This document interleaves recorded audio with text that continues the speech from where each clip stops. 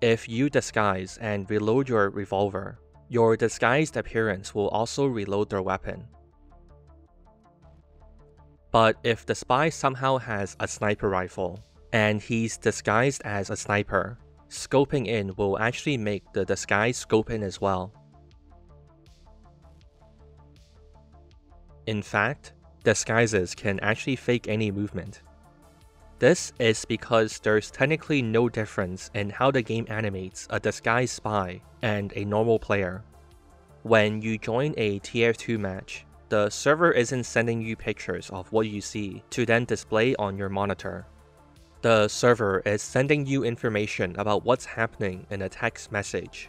This text message can include information like the coordinates of where you are on the map and coordinates of other players.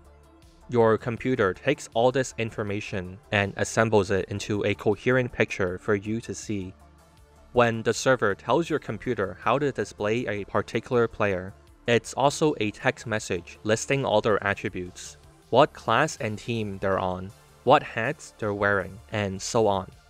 Player animations are just another attribute specified in this list. When you press a button on your mouse or keyboard, your input is sent to the server.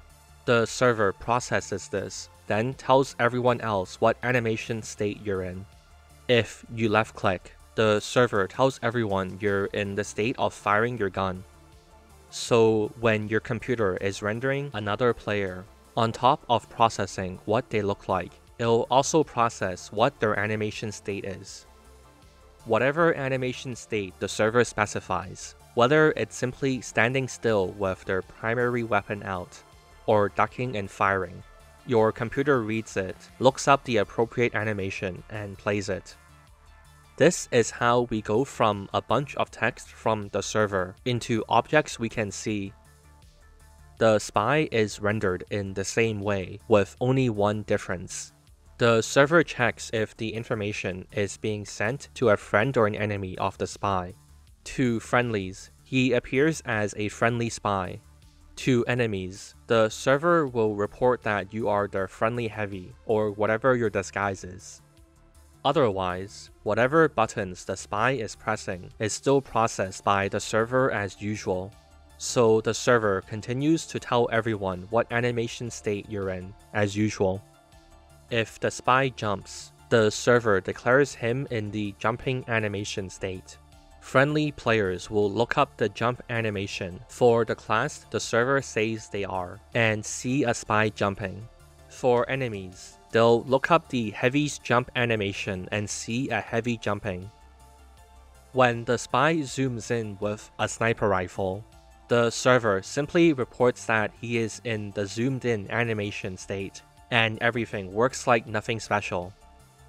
So every animation works. You can even get primary fire to happen. Normally, left-clicking would break your disguise, but that's actually special behavior that has to be specifically added into the code. If it's a weapon that the spy wouldn't normally have, or it's a sapper that shouldn't break your disguise, then it's simply not included in the code. So if you had the fire axe, for example, you could attack without a problem. The firing animations of most classes are pretty unremarkable, but the heavy's minigun will aggressively shake.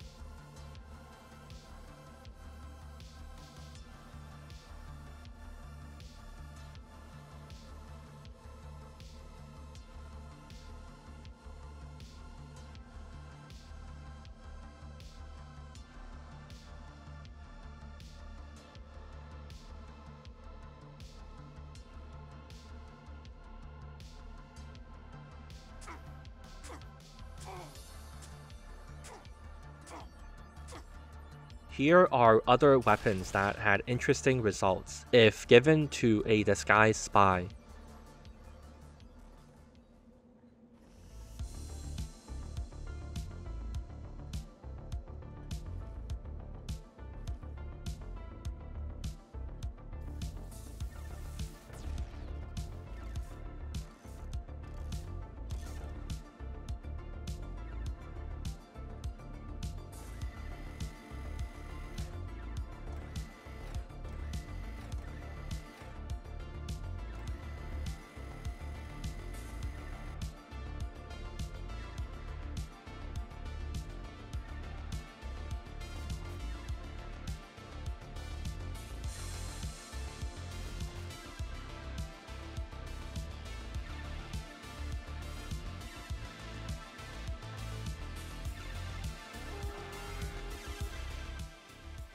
And here are weapons with nothing interesting.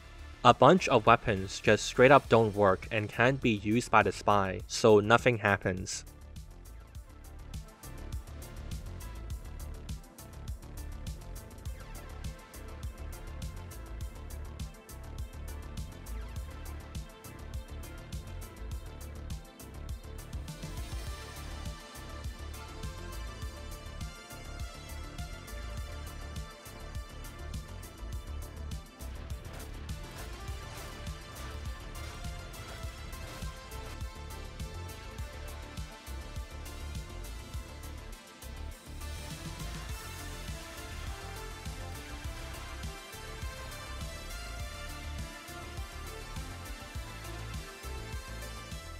Hi, my name is Gabe Newell, Spy. It is the best